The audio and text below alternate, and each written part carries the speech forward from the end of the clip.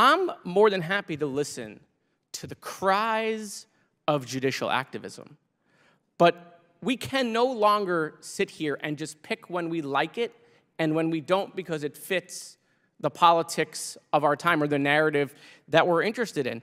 It's a pleasure to be here at this lovely filler hearing. It's not gone, I don't think, exactly as my colleagues thought it would go.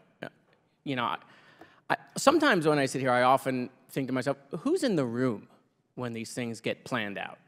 And like let's decide who we're gonna call. I don't know, let me find some sympathetic people to bring to this hearing today. Let me find a giant bankrupt corporation. Let me find an oil guy to talk about the Gulf of Mexico 12 times and how our national parks are getting better because of the Gulf of Mexico. Not really during the BP oil spill, but we won't go into that. I mean, we talk about judicial activism. I mean, I often think to myself, like, what was it not judicial activism when we had a judge meet with US senators and say privately that Roe v. Wade was precedent on precedent, and then go in front of the Senate under oath and say the same thing, and then in their very first time, right, take back a law that had been there for 50 years? That's not judicial activism.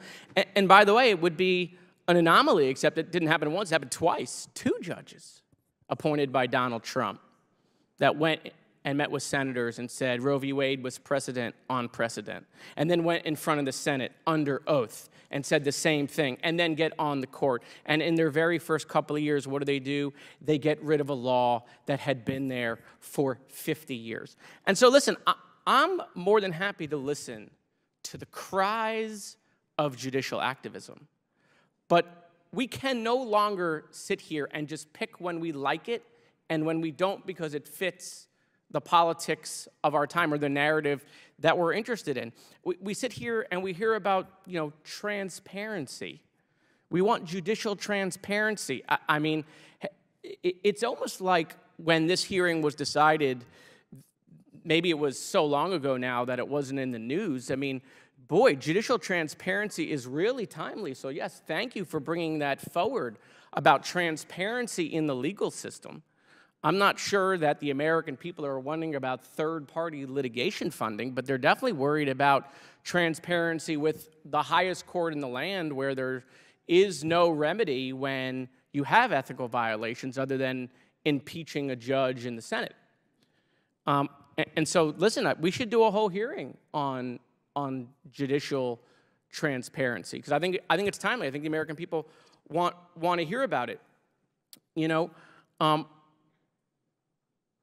it's just fascinating to me as we continue to sit in these hearings in oversight. I mean, we've had 9 months of hearings on a very specific topic. Those have gone so well. We're now we're gonna rebrand those hearings and hit the video game reset button, start all over again, right? I mean, it's just interesting. We sit here, we hear our colleagues bring up certain things like, oh, the Biden family took money from a foreign entity, right? And it's just like, well, really? I mean, do they really not know that Jared Kushner took $2 billion from the Saudis? I mean, by the way, they go on Twitter and blame the Saudis for 9/11. But then Jared Kushner, who, by the way, was not a wealth expert before he worked in the White House, nor was he a Middle East expert before he worked there, gets $2 billion from the Saudis, and they don't have any questions. And I just think that the American people recognize that they have no credibility. It's why the stuff they've been selling in this committee for 9 months has not translated, which is why they got to start it all over again. You don't have any credibility when you only want to look at one side of the coin, right? And so, listen, I appreciate the time, Madam Chairwoman, but I just feel like I'm not going to beat up on you guys anymore. I think that it's been quite obvious that the way this hearing has gone. And so I want to thank all the witnesses for coming today. It's probably not what you bargained for, what they told you this would be like, but I appreciate you all for coming, and that I yield back.